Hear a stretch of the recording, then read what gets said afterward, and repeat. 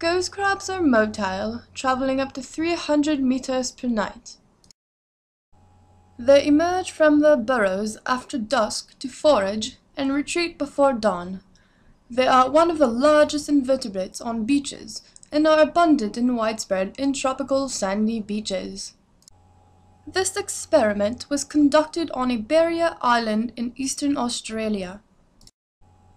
Ghost crabs were used as early warning signals for wider ecological impacts. Crab movements were compared on a public beach and on a vehicle-free beach. The public beach is 34 kilometers long and is visited by up to 500 cars per day, while the vehicle-free beach is only 600 meters long. Nocturnal movements of ghost crabs on the beach surface were measured during a spool and line tracking technique. The free end of the thread was tied to a marker flag set at the base of the dunes. Gender, carapace width, and length were recorded. This method involves fixing a bobbin of fine thread to a crab, which unravels as the animal moves, and tracking the thread after a specified period of time. Crabs were tracked over 4 consecutive days per month between October and December 2009. Each night, 2 to 7 individuals were captured around the time of high tide after dusk.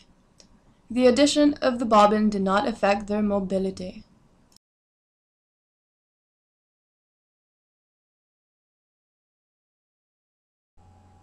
Thomas and Serena measured the total length of the crab's trail, the number of turning points along the trail, the length between turning points, and the total area covered.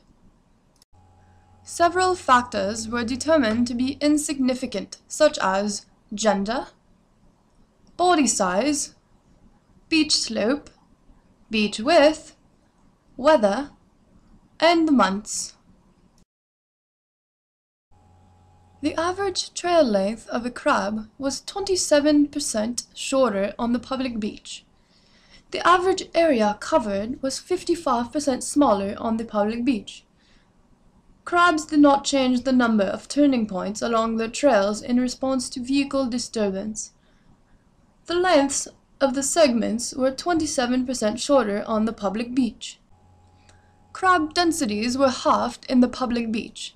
However, crab densities did not influence the movement of ghost crabs, indicated by a lack of significant correlations between burrow density and trail length or area covered. In conclusion, ghost crab movement patterns are significantly affected by vehicle traffic.